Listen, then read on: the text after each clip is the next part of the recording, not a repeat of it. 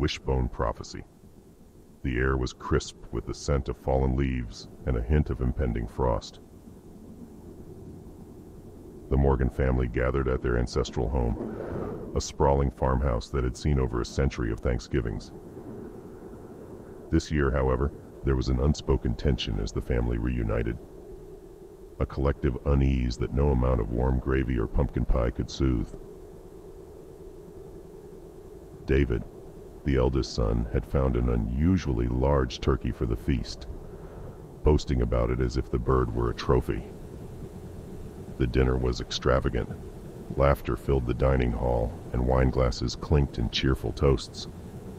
But the joviality was a fragile veneer over the brittle reality of strained relationships and buried family secrets.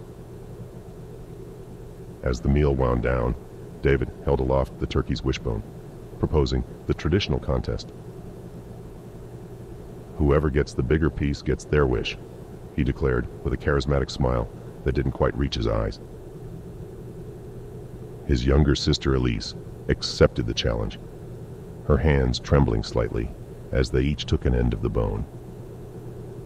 With a snap, more resolute than thunder, the bone broke, granting Elise the larger piece. A cheer erupted from the family, but Elise felt a cold shiver run down her spine. She closed her eyes to make a wish, but instead of hopes or dreams, a vivid image of fire consuming the farmhouse flashed in her mind, so intense she could feel the heat on her skin. The days that followed were plagued with minor accidents and odd occurrences. The family shrugged them off as bad luck, but Elise couldn't shake the feeling of dread that tightened around her heart like a vice. She began to see things, shadows flitting just out of sight, and reflections that moved on their own accord. But when she spoke of them, her words were dismissed as stress or the wine from dinner. It wasn't until the family barn caught fire one chilly evening that Elise's fears were realized. The blaze was furious, devouring the old timber with a ravenous appetite. They managed to extinguish the flames before they could spread to the house, but the barn was reduced to charred ruins. The image from her vision lingered in Elise's mind, a prophecy foretold. Sleep became elusive for Elise. Nightmares stalked her dreams, each one a different horror.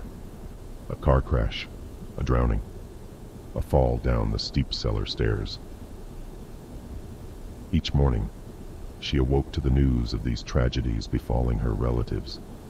The family was unraveling, consumed by grief and inexplicable misfortune.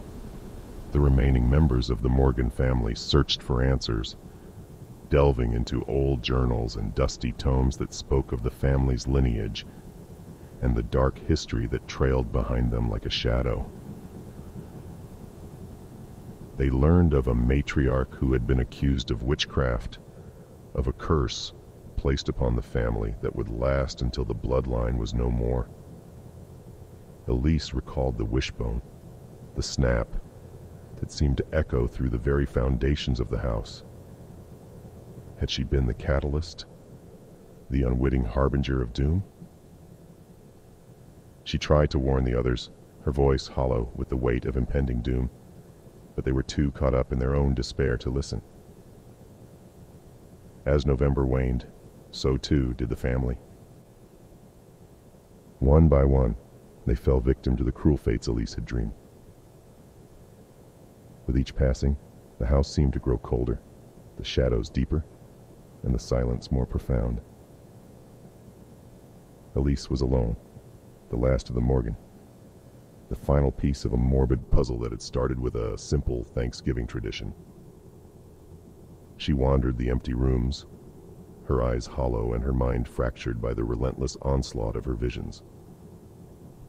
The house seemed alive with the whispers of her ancestors, a cacophony of voices that blamed her, that whispered of the end.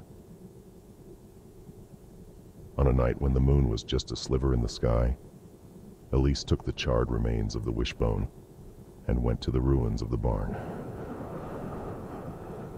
There she attempted to reverse the curse, to plead for forgiveness from whatever spirits she had awoken. But as the wind howled and the night grew unforgiving, a final vision gripped her. The house, her sanctuary, consumed by flames, just as the barn had been. Elise's screams were lost to the night as the farmhouse ignited, an inferno of ancient rage and retribution. When the dawn came, the Morgan family home was nothing but ash and embers, and Elise was gone, her fate sealed by the Wishbone Prophecy. The curse had claimed its last victim, and the Morgan line was no more.